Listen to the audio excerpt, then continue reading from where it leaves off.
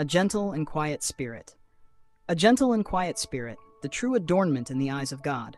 Her precious inner beauty holds imperishable qualities, revealing her hidden heart. Like gemstones in the dirt, these treasures lie within her. Look closely into her eyes to catch a glimpse of heaven. When Jesus looks at her, he delights in what he sees. Her gentle and quiet spirit is so precious to him. "Do you see that treasure?" he says to the angels. "It is my wisdom placed within her. She is more precious than rubies. Nothing you can wish for compares to her value." The woman prays unceasingly for her husband, loving him fiercely with my love. She lays his life in my hands. When challenges arise, she doesn't easily give up. Instead, she shows mercy, grace, and kindness. Even in pain, she smiles with eyes of love. Her humility is priceless, setting her mind on the things above. Because Jesus loves her with an everlasting love, she loves in a revelatory way. He taught her how to love like him.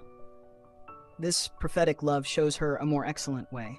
Jesus' love is like a well that never runs dry, flowing abundantly like a frequency through time. All filled up, she loves again, giving herself up for her man. This love is not of this earth, self-sacrificing and undeserved. You thought you didn't have it in you, but when you came to faith, you were made brand new. To live by my love and in the truth comes from my Spirit, who lives inside of you. I am faithful to provide what you need. Just always come to me first. I am here to comfort and heal and quench every thirst. A little more patience. Don't give up, my daughter.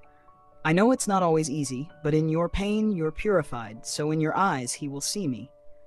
Her gentle and quiet spirit draws her man to the Father's heart. With cords of love he is drawn until all is said and done, and he is filled with awe.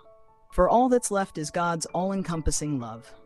My desire is that in marriage, couples might experience my love together, for them, through them, and toward each other.